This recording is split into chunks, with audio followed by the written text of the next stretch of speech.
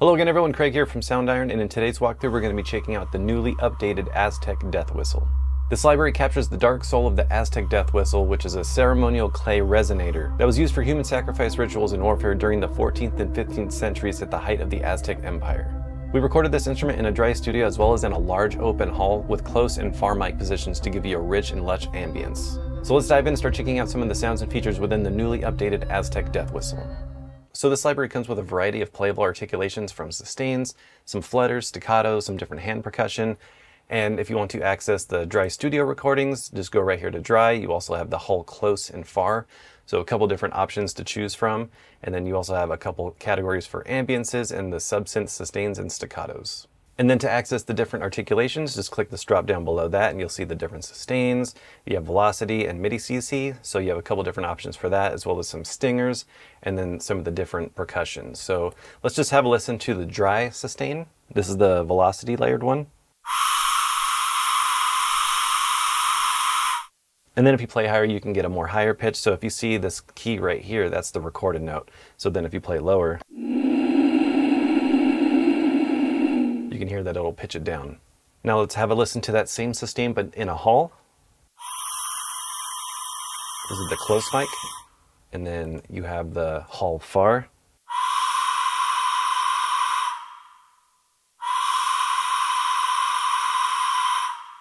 So the cool thing about this layer system is you can combine some of these different articulations together, as well as combining some of the different ambiances with this instrument. So I have layer 2 right here. I'm going to turn this on, and then what I'm going to do is I'm going to have the hull close in layer 1, and then I'm going to have the hull far in layer 2. So you can combine these different microphone positions.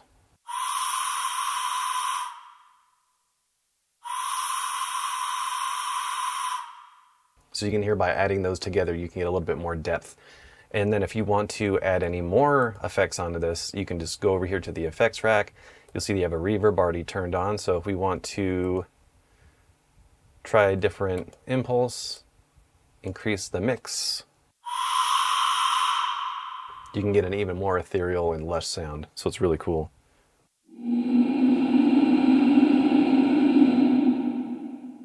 So let's have a listen to some of the other articulations. I'm going to keep the hull close loaded.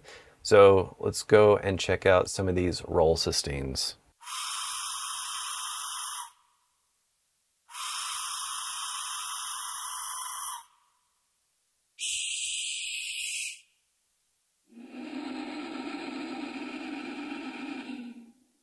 And then we have some staccatos.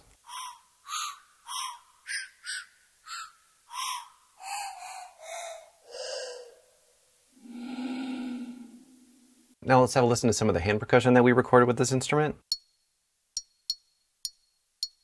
And then another thing I want to mention is when you're checking out some of these and you want to have the pitch to where it doesn't pitch. So right now, if you play up and down on the keyboard, you can hear that it's tuned. So if you want to make it untuned, you just click this little drop down above the pitch, and then you can make it to where it's untuned. So anywhere you play, you're just going to hear that same percussive sound.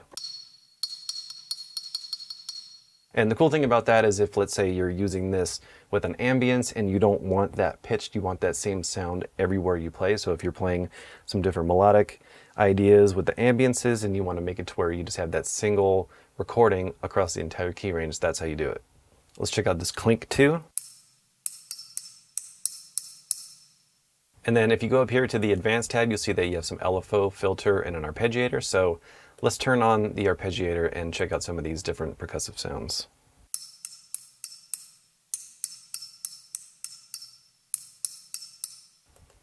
And then we have some taps.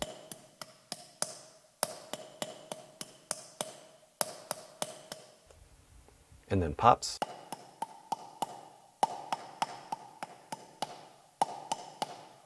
So I'm going to head back over to the dry studio mic position, and then I'm going to play for you some of these stingers. And these are a collection of some different swells, some crescendos, and diminuendos. So let's have a listen to this.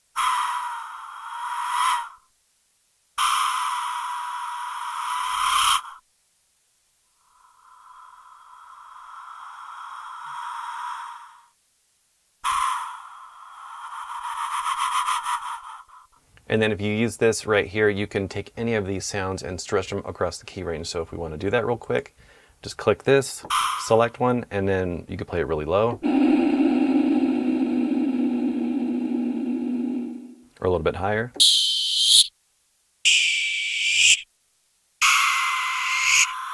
And this one has some other percussion, so let's check out some of these flicks.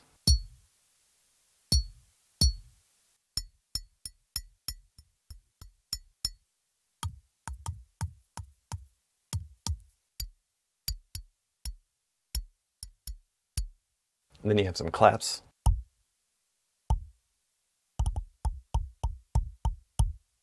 And then some scrapes.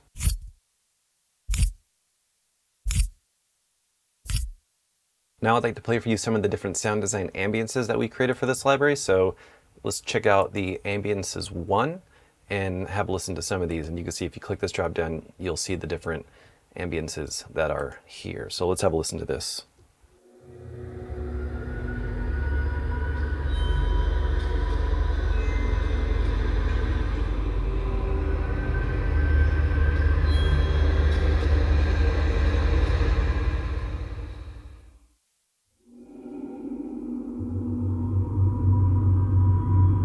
Really cool dark and eerie sounding ambiances, and these are great for underscore or even layering with the instrument, which we'll do in a second.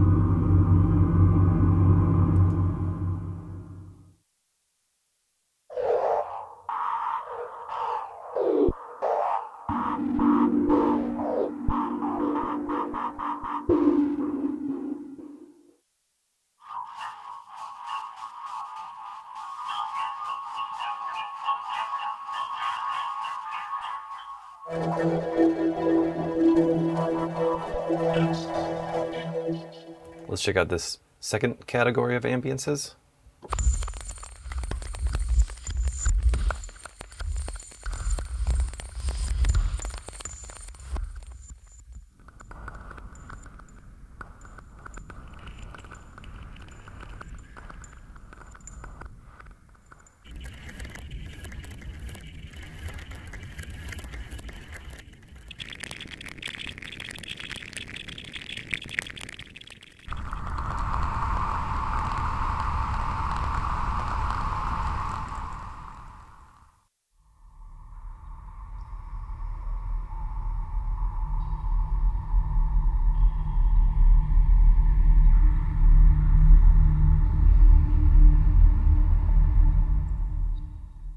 So I want to combine some of the different sustains with this ambience, and a really cool thing you can do is using this X fader right here. So I'm going to learn this to my mod wheel, and what I'm going to do is I'm going to set layer 3 right here to layer B. So we're going to be fading from A into B, and I want to keep the sound of the sustains going the entire time.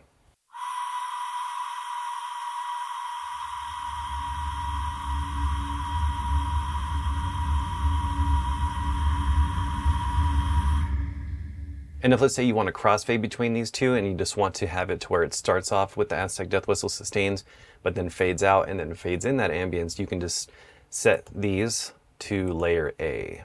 And then I'm going to turn on the reverb, give it a little bit more of a ethereal, dark sound. So let's check this out.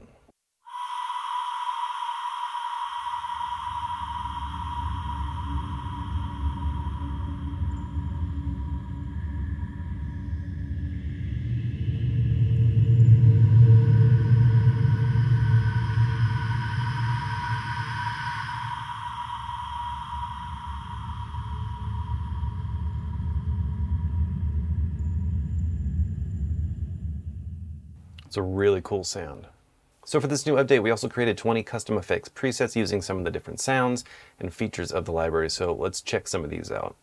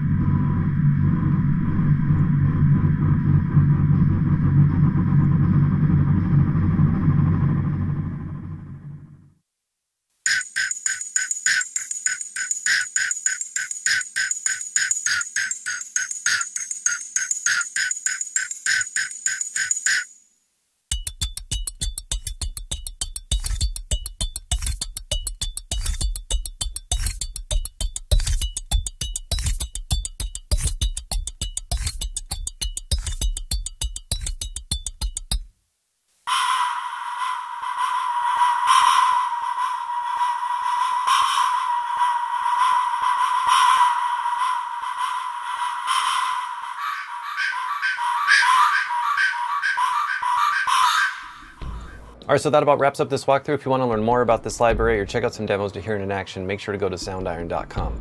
Thank you so much for watching. Please subscribe to stay up to date on future videos like these, and until next time, see ya.